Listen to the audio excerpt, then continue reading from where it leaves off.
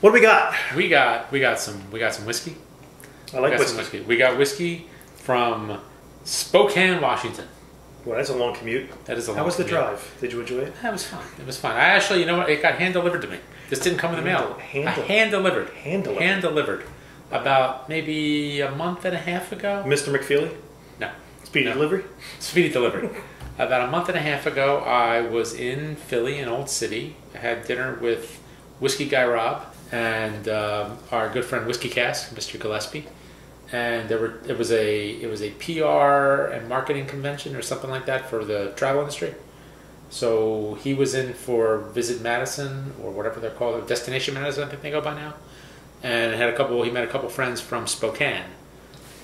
So they brought us some samples. So Mark got a couple samples, we got a couple samples, and they asked if we would review the whiskey, and I said sure.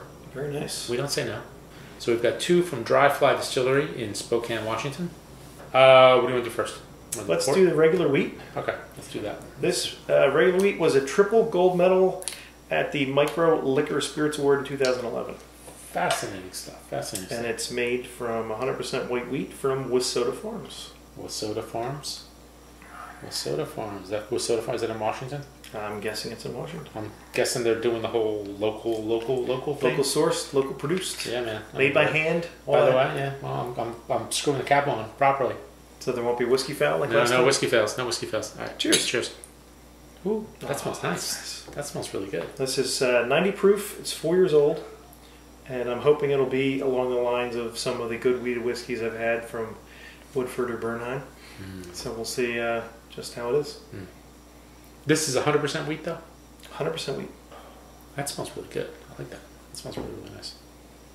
It's light. It's kind of light. It's vapory, but the smells aren't like, really, really strong. It smells like a gentle spirit. Oh, who doesn't like a gentle spirit? I got a friendly ghost downstairs. Getting maybe a little bit of candied orange, some cane sugar. It's very light smelling, but very inviting. It's got, again, there's some sweetness there. I'm not going to say it's a dark brown sugar. It doesn't feel like it's really deep and rich. It feels like a light, gentle wispy kind of drink. You think it'll be table whiskey? We'll have to see. I went in. I'm not getting the orange. I'm getting something else. I can't quite figure it out. Maybe it's a little bit of clove. A very light clove. No cinnamon. I'm going to go back to that baked apple. I love my baked apple. I want some apple pie, damn it. I'll have to bring apple pie to our next. Okay. Quiet it down. I got to get those Krispy Kreme apple pies that I mentioned. Fine. They'll be Krispy Kreme apple pies. All right. I'm going now chew your whiskey. It's a hell of a lot hotter than I thought it was going to be. It's hot. It's got a pretty good mouthfeel. It's all up front. It's all like, well, no. It carries it's up on. front, but then it's kind of like the roof of my mouth, and it's just kind of carries on. But it's a nice spice. It's not like a harsh or abrasive spice. That's really nice. I like this. I like this a lot. Get a little bit of vanilla, good bit of sweetness, tiny bit of. That's me chewing my whiskey. Tiny bit of pepper, cinnamon, pepper. What are you getting? Yeah, there's a little cinnamon. It's a little peppery. Yeah, like peppery up front, little cinnamon in the middle. Then you get a little like nice sweetness, like a caramel, like a light caramel or a toffee.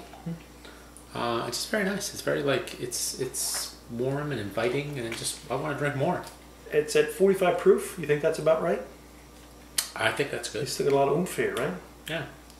I mean, I think it's probably really nice at higher octane too, but I wonder if it was hotter, if that might overpower some of the pleasantness you're finding. The mouth feels pretty light. It's very light. It almost feels a little watery. Although it's a little viscous. There's a little bit on the sides of the glass. That's just because I haven't cleaned that glass in a long time. A little bit of this. Maybe it's just a dirty glass. Yeah, probably. Well, that's good. I want some strong whiskey in a dirty glass. Maybe I'll just get some penicillin later. I'm gonna get my Rip Torn on. Duck. Dodge. Just the 4 Ds. The 5 Ds. The 5 Ds. Duck. Dive. Dodge. Duck. Dodge again. Something like that. I don't know. But no, this is really good. I like this a lot. This is really, really nice. The finish is really nice too. It's like a little caramel, a little bit of cinnamon. And it's not terribly warming. There's no burn, but it's just pleasant. You mean the finish? The finish. Yeah, it's hot at the beginning. Yeah. Because it's very vapory and kind of, but not in an abrasive or harsh way. It's nice. No, that's a well-crafted really whiskey. Nice. And I assume that they're distilling it all themselves and they're doing all the work. I'm guessing it's all them. Yeah, this is good. And they recommend this for old fashions, a whiskey smash, or a mint julep. I like all three of those drinks. I think all of those would be...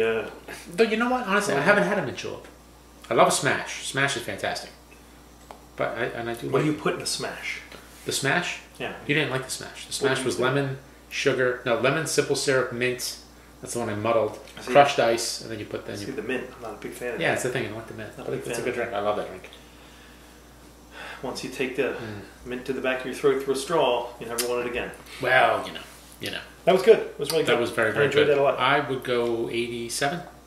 I think 86, 87 is a good number. Yeah. This I dare say this might be a table whiskey. And at the 45%, it's a good table whiskey. It is a good table whiskey. So I like it. I like it a lot. Liked it. Let's move on to the next one. Let's take a little break, give ourselves a little bit of palate cleansing, and we'll be back. Dry fly whiskey, round 2. Okay, so we had the wheat. Yep. The 100% wheat. And the wheat was delicious. We like that a lot. Now, FYI, I'm on their website, and I'm looking at their lineup. I'm now looking on my iPad, and they have pictures of all the bottles. Interestingly enough, the port finished wheat whiskey is the only bottle that's not completely full in the photo. It's past not completely full. Yeah, it's about half full. Half full. Or half empty in this case. So it looks as if perhaps the person doing photo duty maybe dipped a little bit. Was drinking. He was doing a little drinking. Drinking on the set. So that's encouraging for our next go round if we do the port finish. Yeah.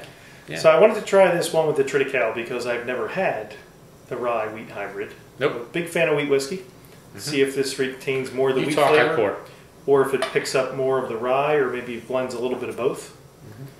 I think in one of the things you read, it has that wheat sweetness, and then it picks up a little bit of the rye sharpness. Yeah, it starts like a rye and it ends like a wheat. Let's see how it goes.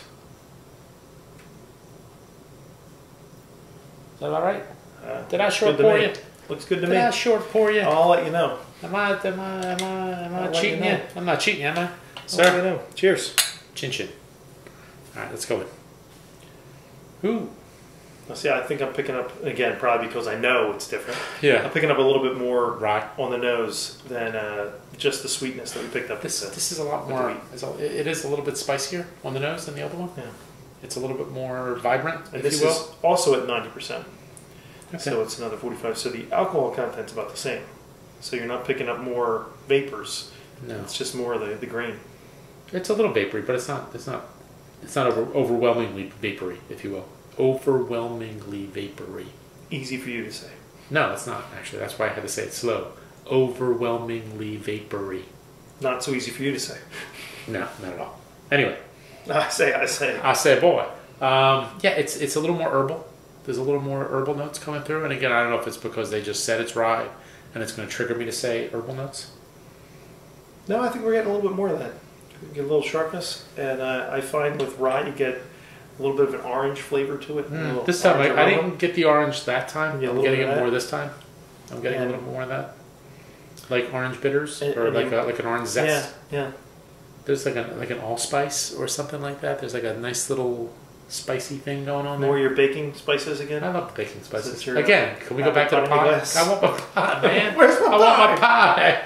Give me my apple pie. Grubhub? I'll have them stop by with the pie. Can we do that? Can we do that? You know, we got a couple. I got my thespians downstairs. Maybe I'll have one of them run the Wawa for me. Chewing? You chewing? You're not gonna.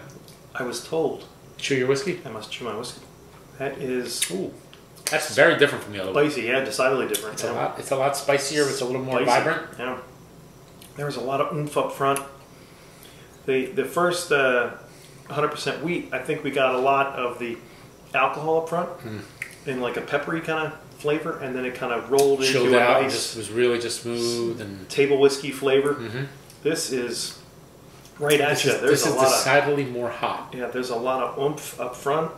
That's almost a rye sharpness, and it carries well through to the flavor. Again, very mild, both of them in the finish. You don't get that burn. Yeah, it's a nice finish, but you don't get that alcohol burn. No. But there's a little bit of different. There's a little bit of like bite at the end, maybe a little bitterness, maybe, or a little dryness. I don't know what that is, but no, this is good. This is really nice. I think you've mentioned this before with some of the things where up front you almost get like your gums anesthetized. I'm getting a little bit of that from We're not pulling teeth tonight. No. Because we need the Elmonger's leaf blower. I don't have a leaf blower. Well, no, I do have a leaf blower, but it's electric. It's not a leaf blower. What's that going to do? I don't know. No, that's really nice. It's a little hotter. They said that the other one was supposed to be pretty dry, but I didn't find that to be as dry. This is very dry. Yeah. I guess that too, in the finish. This is a little more dry than that one. You knocked that sucker back. And they recommend this for a Sazerac, something you enjoy making. A Spokane Mule, which I guess is a Moscow Mule or an Irish Mule. I'm guessing it's that with some ginger beer. With some Washington spirits. And a Boulevardier. Boulevardier. Boulevardier. I like a Boulevardier. I don't really know. A Boulevardier is essentially a Negroni, but instead of using gin, you put whiskey. Oh. It's good. I love it. It's a good drink. It's a very good drink. Sounds good. But anyhow, very nice. I think I'd like the port one better. No. Triticale. We didn't do the port one. Yes, we did. The first one was the port one. Triticale. The first one was the regular one. Was it? Yes. You sure? We didn't do the port one. Oh, yes. Okay. Well, whatever. I like the you regular like the regular wheat better than the Triticale? I like the regular well. See, I'm going the other way. All right. I think I like the other one. While I'm a huge fan of wheat whiskey, yeah, I think I like the oomph of the different spices that were involved in the second one. Again, both really good. Yeah, I mean they're very different. They're very different. But in terms of something that I think I could just see just kind of relaxing with, this is more. This is the table. This is the one's table whiskey. This is table whiskey. That's table whiskey. This is more of maybe a Friday night kind of jumpstart the end of the weekend kind of drink. So it's very good. It is very good. I would put it maybe just a hair below the other one. Though. So if you just preference, not the first one an 87, you'd give this 85. 85, 86. And I might go the other way. Give it an 86. Maybe I give it 86. Okay, that's fine. But they're both solid whiskeys. Different strokes for different folks. And for 4-year-olds, that's pretty good. No, it's good. Pretty good. I mean, we're not Consumer Reports. These things are very subjective. We're just telling you how we feel, whether you like it or not. But thanks to the folks. Yes. Well, I guess we have to thank two sets of people. Thank you to Dry Fly Distilling for hooking up our Visit Spokane folks with the whiskeys, and thank you kindly to Kate and Jamie of Visit Spokane for hand delivering these whiskeys. Very nice. And for a lovely night on the town in Philly. So anyway, cheers to the fine folks in Spokane. Cheers. Salute. Ching ching.